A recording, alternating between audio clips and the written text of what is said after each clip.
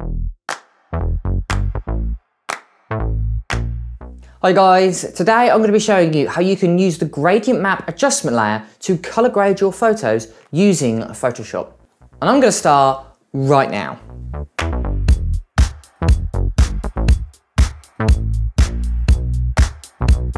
What is up guys, Photo Fever here and welcome back to the channel. So the gradient map adjustment layer is an incredibly powerful adjustment layer when it comes to color grading your photos. So today I thought I'd create a video showing you how it works, but also a few tips and tricks I've learned along the way that makes it a lot simpler and quicker to color grade your photos when using the gradient map adjustment layer. So without further ado guys, let's get started. Right guys, so before we go ahead and actually edit this photo, what I'm going to do is I'm going to show you how this gradient map adjustment layer works. So what I'm going to do is I'm going to go ahead and open up a simple black to white gradient in Photoshop. So what we need to do is firstly, let's go ahead and open up the gradient map adjustment layer. So in the bottom right hand corner, you've got your adjustment layers, and then what we're going to do is we're going to go click and we're going to go up to gradient map. Now, as you can see, a gradient map overlays a particular gradient using the luminosity of each pixel on the photo. So, as you can see our gradient here, we've got all of our shadows found on the left-hand side. We've got all of our midtones found in the middle. And then on the right-hand side, we've got all of our highlights. And if I simply create a black to white gradient, you can see how that overlays onto our gradient behind it. Because our gradient is a simple black to white gradient, you can see how it implements colors onto the photo. Now, obviously that changes depending on what's beneath the layer. So for instance, if you've got a photo that's variety of different colors, variety of different brightnesses, that will actually change and map out the photo and overlay a gradient to that. Hence the name, a gradient map. So as you can see, if we want to add red to all of the black tones in the photo, we can go ahead and choose the left-hand side. You can see where it's black. We'll go ahead and select red. So I'm going to choose red here. Let's go ahead and choose a nice red. And as you can see, that has mapped out all of the red tones onto the black and shadow areas. And then we can click OK to actually implement that change. And then if we want to add, let's say, blue to the highlights, we can go ahead and select our blue highlights. We're going to go ahead and click, and then we're going to go ahead and add in a blue hue to that. And then we can go ahead and click OK to implement that change. So as you can see, we have got a red to blue gradient mapped over a simple black to white gradient. So now you understand how this adjustment layer works by mapping out depending on the luminosity of each pixel beneath it. Let's go ahead and add this to a photo. So what we're going to do is I'm going to go ahead and just delete this.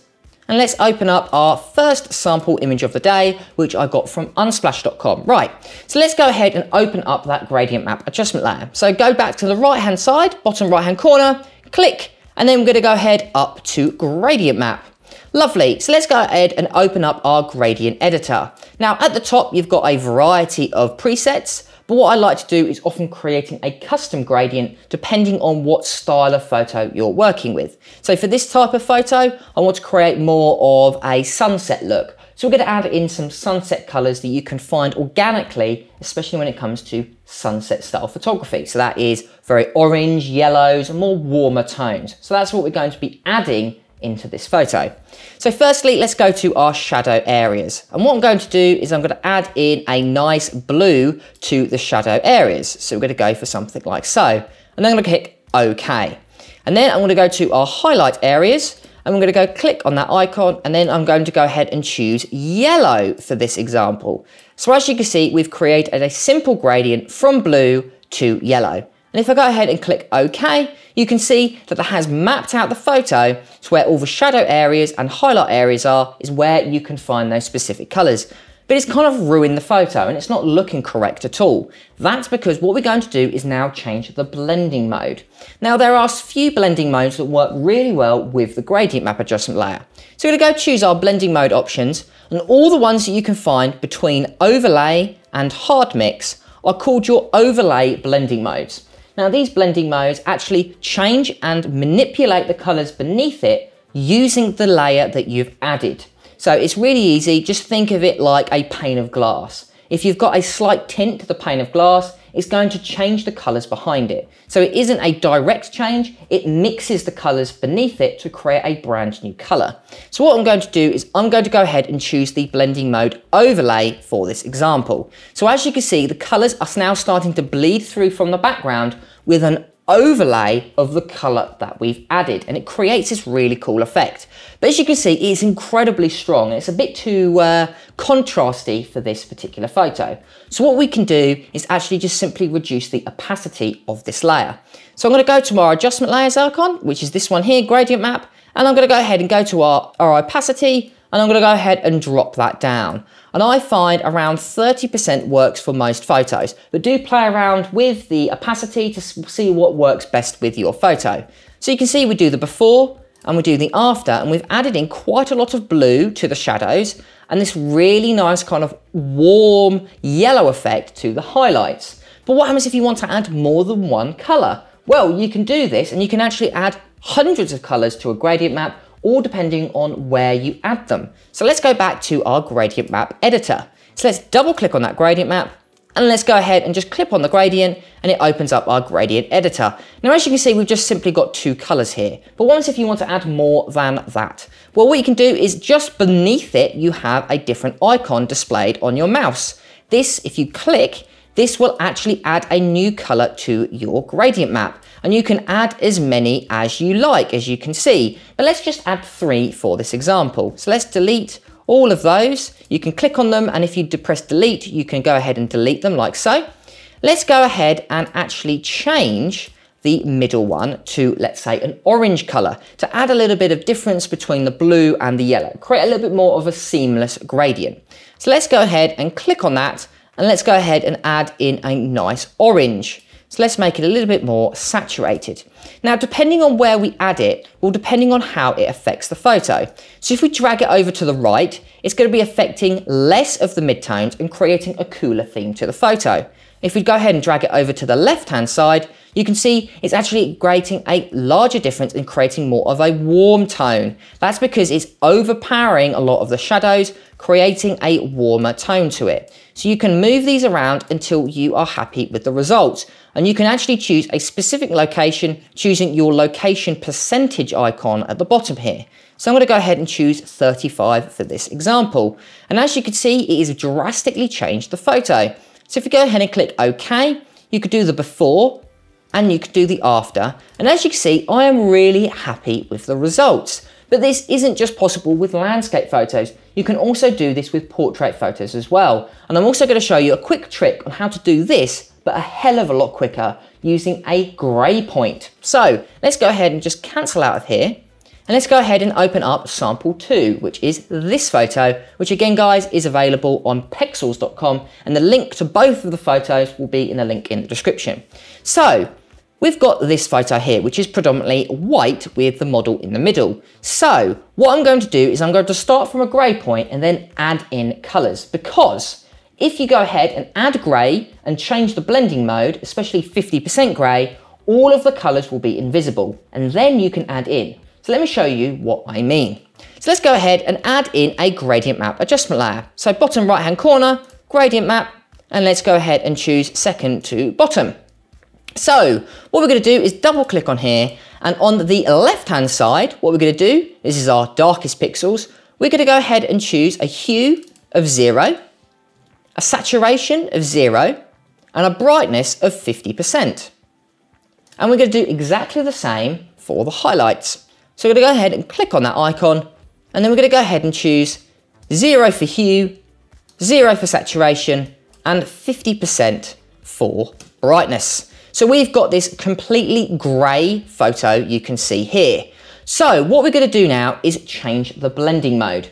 Now again, guys, if you choose one of the blending modes that I recommend, all of the grey in the photo will completely disappear, because that is how the blending mode works. If you add in complete grey, then there will be no transparency to that particular layer. So what I'm going to do is I'm going to go to that blending mode, and I'm going to drop it down back to overlay again. And as you can see, that layer has now gone completely transparent, because on the overlay blending mode, 50% grey is completely transparent. So what you can do then is click back on the gradient editor, click back on that layer and go ahead into your editor or your color picker. And now you can start adding in color and seeing how it affects the photo without immediately jumping into a specific gradient. And this is a lot quicker, and it's one of my favorite tips when it comes to actually using a gradient map. So let's go ahead and add in a purpley color to the background. So let's start off choosing the hue. So I'm going to go ahead and choose a hue of 285. And then as soon as you drag this little icon out, you're adding in color to the photo. So if we want to oversaturate the photo, drag it over to the right. If you want to brighten it, drag it up. If you want to darken it, drag it down. And you can actually drag it around until you are happier with the result. So I'm going to go for, let's go for about here. And because we've got gray as our highlights, we're not affecting them at the moment. So we're only affecting the shadow areas. So you can really dial in the right color for yourself when it comes to just targeting all of the shadows. And we're going to do exactly the same for the highlights. So we're going to go ahead and click OK on that. I'm happy with that gray. And then what we're going to do is we're going to go ahead and choose the gray point on the highlight area. And then we're going to go ahead and choose a new color. And again, always choose the hue first, and then you can start moving it around on your color picker tool to get the right saturation and brightness of the color that you've chosen. So then I'm going to go ahead and choose a orange color for the highlights. So now you've chosen the right hue, you can now start dragging this around and aiming for what look you're after. So again, guys, if you want to saturate the image, drag it over to the right. If you want to desaturate the image, drag it to the left. If you want to brighten the image, drag it up. And if you want to darken the image, you drag it down. And depending on where you drag it will depending on what particular effect you will end up. So I'm going to create a little bit more of a stronger effect. I'm going to change the hue ever so slightly. I'm going to go for something like this. And I'm going to go ahead and make it a bit brighter. I'm going to go for something like so. I'm going to go ahead and click OK. So as you can see, we've started from a complete grey point, and now we've implemented colours, but we've been able to see how we've been doing it by changing the blending mode first before we choose the colours. So I would recommend working this way than working backwards, because you'll find it's a lot quicker and you have full control of changing the shadows independently from changing the highlights. So you can firstly target the shadows, then you can target the highlights. And as you can see, we've ended up with this really nice gradient. And then you can go ahead and move this midpoint around depending on where you like the shadows and highlights to fall. So I'm going to go for a 45% drop. So the location of this is 45%.